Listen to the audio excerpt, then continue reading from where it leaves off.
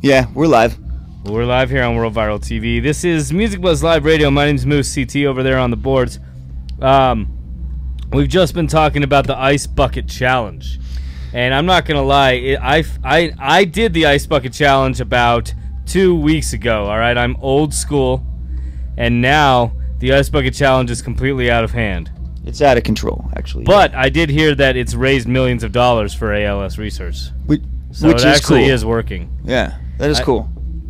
I hear all these complainers on social media saying that it's just wasting water and it's not doing anything, and why don't you just donate to the charity? But millions of people actually are donating to the charity. Yeah, I mean, you can look at it as a success story if you see it for the its effectiveness at reaching a lot of people quickly. Yeah, absolutely. I'm gonna have you talk for 1 second. Okay. Oh, thanks, Tim. Yeah, I was thinking it'd be cool. I'm gonna go off on a tangent. Tim just left. I thought it'd be cool. I mean, I should probably actually do this, but I don't have time, guys. I just don't have time. You take a... No, maybe I should do this. We'll see. Anyway, we've been chilling down here in the basement of Herman's Hideaway. There's a show upstairs. I could probably pull it up and you can see what's going on. You're tuned into worldviral.tv. This is Music Buzz Live Radio with your host, Moose, who's outside that back door.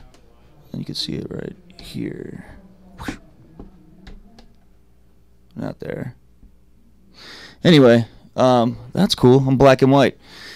We're having a good time down here in the studio. We have, I think, 15 minutes left of show, so we should rock something. Oh, there's Tim. We're black and white, dude. I pushed the button. What just happened was Corey Montgomery just called me back, and they said they cannot be here until 9:30 to do this radio interview. So 9:30. So sorry, sir. So sorry. Yeah, my kid's got to get to bed. I got to spend a second with her, dude. I got to get high and go to the grocery store. All kinds of stuff's got to happen tonight. I don't know why this side is black and white, dude. It's kind of cool. That kind of looks cool, though. It's cool when you take it from that to that, you know. Yay. So what are you doing tonight after the show? I'm gonna hang out here probably for a little bit, give out some tickets and talk to some people, meet the bands and stuff, and then going grocery shopping with my lovely lady. Gonna probably take the dog to the park. That's cool. It's light outside. It's getting darker earlier. Yeah, it's slowly starting to, but I've really been getting into the nighttime like neighborhood walks with the dog. Like we just go.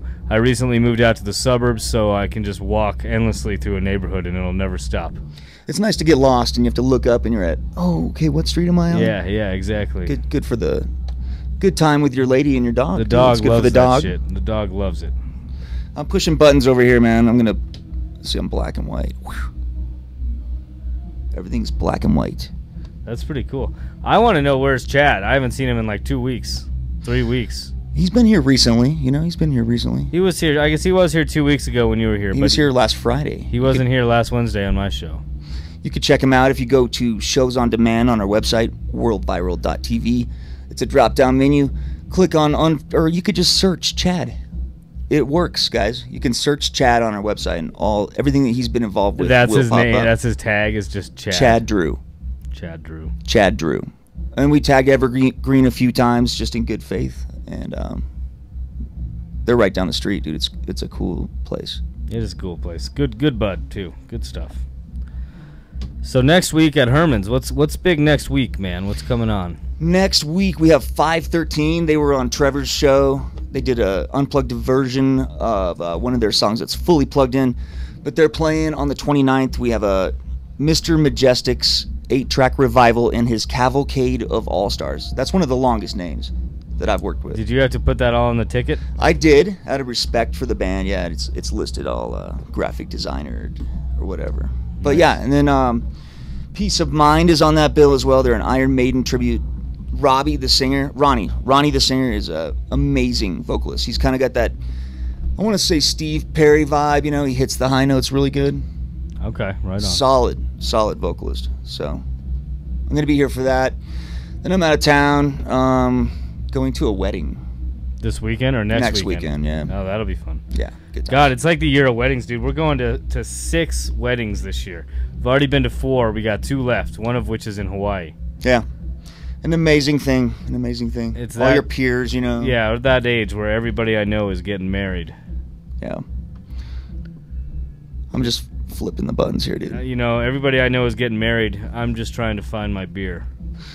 It's working for you, man. You got your evening walk tonight, you know? Yeah. I'm going to ride my motorcycle home. It's going to be nice. Nice. It's a good night for that. Nice, slow motorcycle.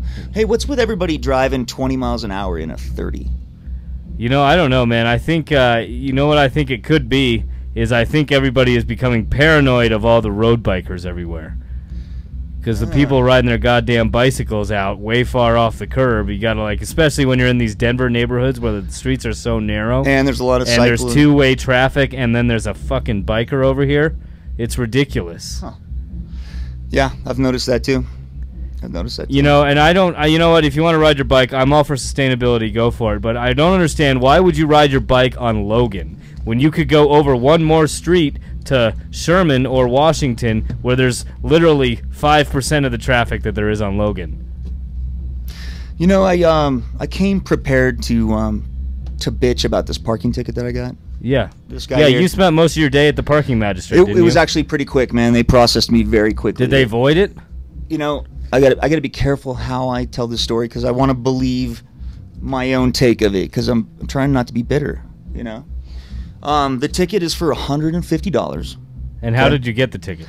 All right, so I was here recording Spice One on Sunday night, and I was here pretty late. I went home. I looked around for parking. It's scarce as usual around where I live. Yeah, Capitol Hill. Yeah, between 10th and 11th. Okay, on another street. So there was this is important. There was a 2-hour parking near my house, and I could have parked there and kind of taken a chance. You know, usually it's okay the next day, you know. But I wanted to park correctly, and I wanted to do it right, and I wasn't afraid to walk a little while. So I went up to 14th Avenue, 3 blocks away from my house, right? I noticed on the right-hand side that people were parked, and there was an open spot right in front of the sign that has the, you know, no parking behind the sign, but you can park in front, you know, with the arrow. And everybody else was parked there. I took the spot. It was crystal clear. I did not see a sign that said, I have this on my phone. It was like no parking between 9 and 5 or whatever. And I think it's an ongoing thing. But long story short, I rolled up at 1-ish, 2-ish when I was leaving to come here, and cops were standing there. So I walk up to the cops, you know, I'm like, hey, where's my car? You know, they're like, it's right there. It's a short tow is what they call it. It's a $100 fee. Yeah. And I have a $50 ticket for parking in a tow-away zone, right? I got it when I parked that night. I got out of the car. I walked around. I saw that the no parking was on the other side of the alley, but I figured I was straight, man. I did not see a sign. So when I went to her today, you know, I had a good case. I was cool. She said if you're on vacation, that would be similar to this, you know. They can post a sign whenever they want. So if you park, they can post a sign like after you park. I thought they had to give you a 12-hour notice if there's a new sign. Well, you know what? Sadly, I kind of wanted to take this further, but it would have costed an extra $30 if I lose. You know what I'm saying? So it'd be like really 180. So it's kind of like the NFL referee challenge. Like if you lose, they take your time out. Here, if you lose, you got to pay another $30. Yeah, dude. So the magistrate was nice enough to drop it by $30, which is crap. It doesn't matter, you know. And I was totally polite to her, dude. You know, hat off. You know, thank you for your time. I appreciate this. I know this. You know, you're doing your job, and this. You know, I was super polite. Yes, ma'am. And she was nice too. She said that she likes me and she wishes me the best, but she can't do anything. Like, it's all set up, you know. So basically, they can drop a tow-away zone sign that's portable, like a cone, you know, on the side of the street. And anybody who's parked there who doesn't make it by that time in the middle of the day, like if they get home at 4 because they worked late, if they get up while this tow-away thing, it's like 1 to 5 or something like that. I have a picture of it, but yeah, you're screwed, dude. Like, you don't. Maybe I should have taken it further, but I guess I'm whipped into shape by the Violations Bureau. Well, I mean, at the end of the day, it was only $120. Exactly. So is this the place where you're down, it's off Colfax or whatever, and you have to go in there, and they have the multiple different little offices that you go in? There's the guy that's seated up real high, and in your case, it was a lady. and you're just kind of in there one-on-one with them trying to plead your case, and they're kind of like a judge. Yeah, I mean, it has airport security. I mean, you take your belt off, you take your wallet off, your wallet chain. And then you wait. Yeah, you take a number, like the DMV. It's very government, but they have a lot of different departments. Like they have excise and license.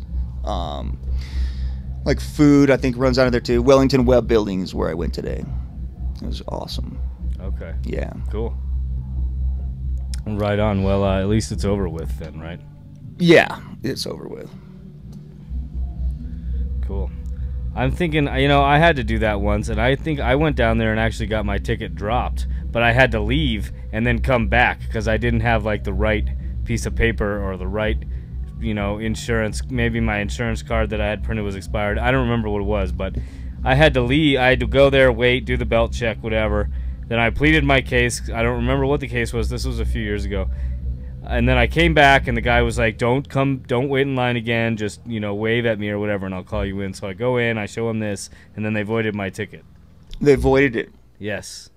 See, she said that she feels for me, and she could take care of the 50, but she can't take care of the 100 because that's a different department. Yeah. But a real judge, not the parking magistrate, a real judge could actually take care of that. But I was just afraid to keep pursuing, that's almost more of a hassle, like how much is too much when it comes to that? Yeah, and then how much time are you really willing to put into it to save $100?